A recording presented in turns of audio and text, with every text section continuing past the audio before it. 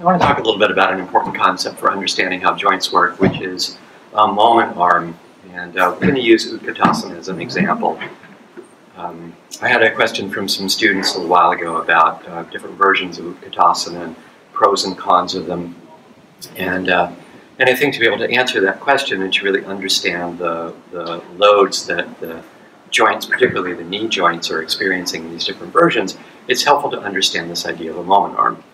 So we could think of there being kind of two extreme versions of Utkatasana, let's say. One I would call a more knee-dominant version, where the knees are pushed pretty far forward and the upper body is more or less upright.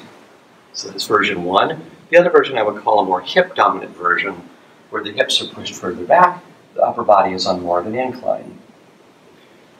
In either version, I have to keep the weight of my body centered on top of my feet.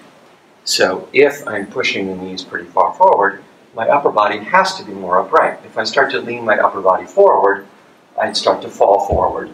And likewise, if my hips are pushed back, my upper body has to lean forward. If I tried to bring it more upright, my weight would fall back behind my feet, and again, I would lose my balance. Partly, the version that you're going to favor probably has something to do with how low you go into the pose. So it takes quite a bit of ankle flexibility to be able to allow the knees to shift forward and the hips to come down into a deeper version of this more knee-dominant version. Most people, as they come deeper into the pose, will find that they will necessarily have to shift the hips back a little bit, lean the upper body a little bit more forward to keep the weight on top of the feet. But there are also significant differences in terms of the loads that are being put on the joints, particularly on the knee joints. And to explain that, we need to go into this idea of a moment arm, so I'll use the whiteboard for that. So let's look at those two different versions of Utkatasana. We'll look at the more knee-dominant version to start with.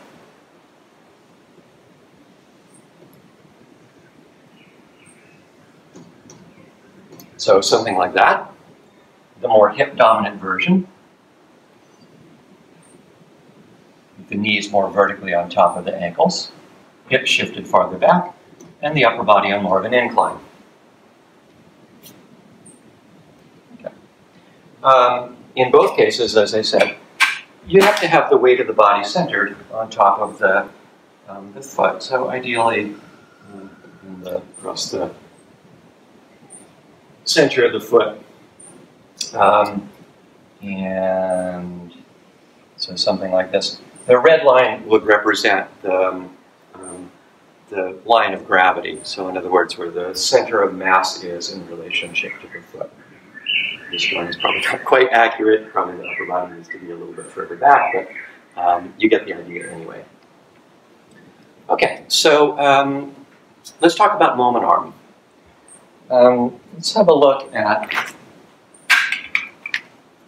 the knee joint as it bends. So,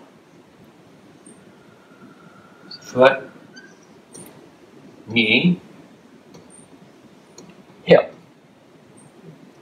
As the knee joint bends and the hip descends into Utkatasana, we could visualize that the pelvis here is moving through an arc in space.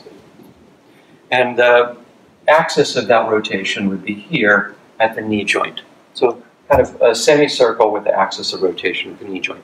Now, this is more complicated, of course, because as where the hips are moving, the ankle joint is moving, so we have an axis of rotation here, we have an axis of rotation at the hip joint as well, because you have to take into account what's happening with the upper body.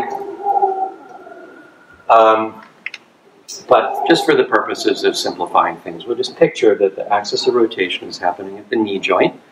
And to make it even a little bit more complicated, really, if we look at the way that the knee joint rotates, the axis of rotation within the knee joint itself changes depending upon how much the knee is bent. But we'll keep it simple. We'll just picture a single axis here and the pelvis moving in an arc around that axis. So there's a rotational movement happening at the knee joint as we lower into Utkatasana. The muscles on the front of the thigh, which are the quadriceps muscles, are contracting in what we call an eccentric contraction or a lengthening contraction as we descend to keep the pelvis from dropping further down into gravity. So the quadriceps muscles are resisting the pull of gravity. Okay, so what's this concept of a moment arm? I think an analogy that's helpful for understanding this is to think about a wrench turning a nut. So let's draw a nut here.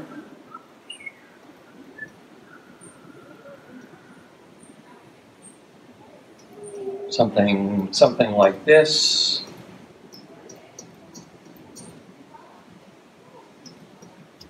And then we'll draw the wrench.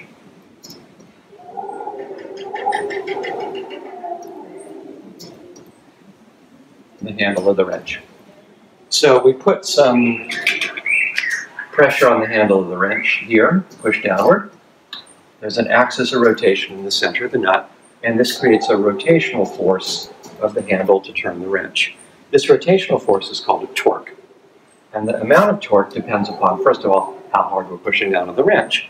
But it also depends upon the distance of that line of force from the axis of rotation. This line is called a moment arm. And I think we all understand pretty intuitively that if this wrench had a longer handle, something like that,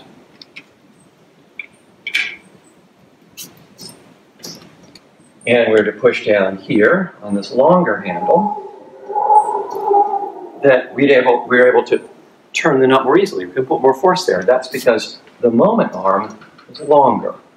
So this allows us to apply more force. Obviously, when the wrench is completely vertical, there's no moment arm at all. If we continue to turn this wrench until it's horizontal, then we have the maximum moment arm, and that's the place where we can apply the most force. Okay, so let's apply this to our Utkatasana versions.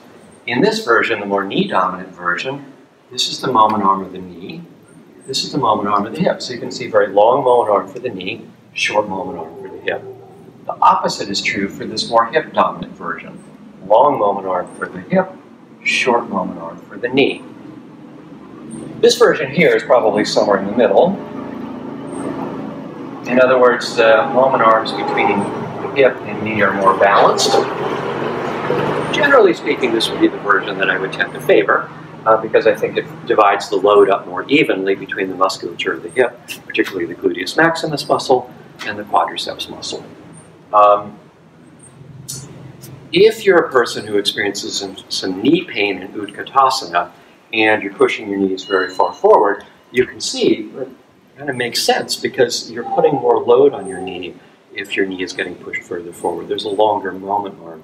So if you do experience a little bit of knee irritation when you're doing Utkatasana, probably a good idea to investigate shifting towards more of this kind of hip-dominant pattern.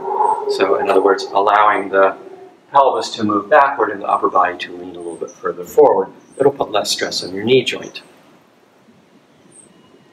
All right, hope that was helpful for you, and thanks for watching.